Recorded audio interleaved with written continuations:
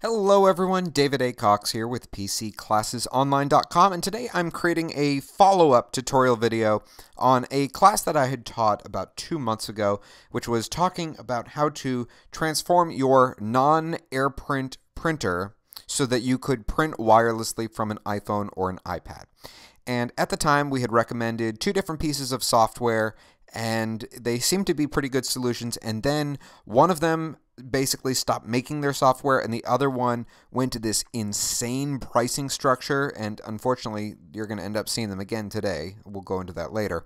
And so I wanted to give you an updated list of options for how to print from your devices to your home printer if your printer doesn't have AirPrint compatibility. So let's go over how to do it. There's basically 3 different ways to do it. One way is great, and it only works on the Mac, if you have an Apple computer, that is. The other ways are ridiculous. One is a little bit easier than the other for Windows. So let's go over them. First of all, if you have yet to buy a printer and you're kind of thinking about different ones, I want you to check out our store on PC Classes Online. We have 3 printers that we strongly recommend. This is the one that I use by Brother. Brother, as far as machinery, makes the best damn printers out there. Okay, this is the one I use. I love it. The only downside is it doesn't have AirPrint capability. So using this option for me is great because it gives me that only feature that I don't have right now. If you want a great AirPrint printer, this is the one to go with. It's $79. The prices fluctuate, so it may be different when you see it. It's made by Canon, and the best part is it only takes 2 ink cartridges. And finally, we have a high-end version by Brother. I believe that may have AirPrint, but I'm not positive. So let's go over the 3 different ways. Okay, the number 1 absolute best way to do this is to use an app called Printopia.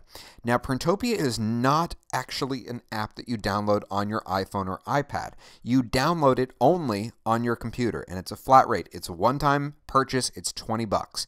And I know a lot of people are going to say, oh, I don't want to have to pay for anything. Unfortunately, with this, I've gone through every possible option. This is pretty much the best and only way to do it. Consider this. If you don't do this, you're buying a new printer. So consider that. It's very easy to set up. You just download the file. It's very lightweight. And when you install it, it actually installs into System Preferences. It's not showing here only because of the fact that I have it on my administrative side. And all you do is basically turn it on. And that's it. And I'll show you how it works in just a minute. Now, the other way to do it, and this is for Windows users, and I apologize, I wish there was a better solution out there.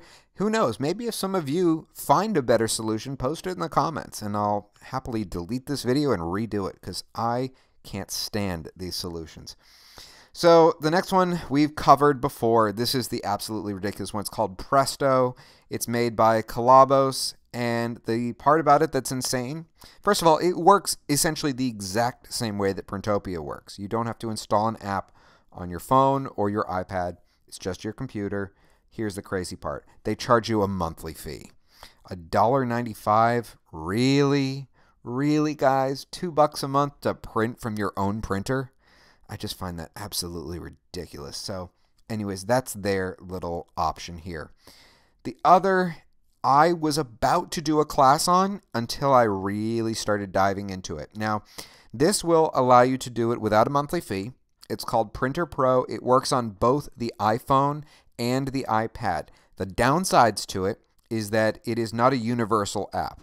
And what that means is that if you buy it on your iPhone, you have to buy it again at a higher price on your iPad. It's $6.99 for the iPad, $4.99 for the iPhone.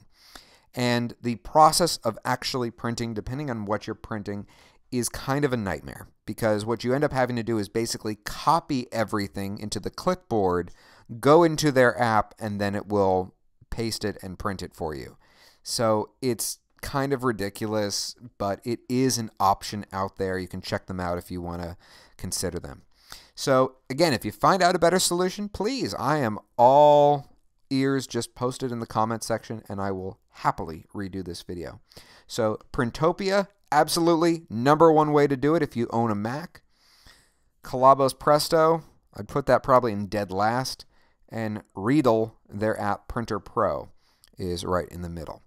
So this is David A. Cox with PCClassesOnline.com. Before we go, I just want to show you basically how the app works for Printopia. So let me mirror my iPad on my computer real quick. Okay. And let's just go into an email real quick, which I have right here. Now, without having to really do anything, I just go through the exact process I normally would. I go to the share button, print, select printer, and it actually gives you a few other options that you wouldn't normally get. You can actually send it to your Mac. Kind of cool. You can create a file.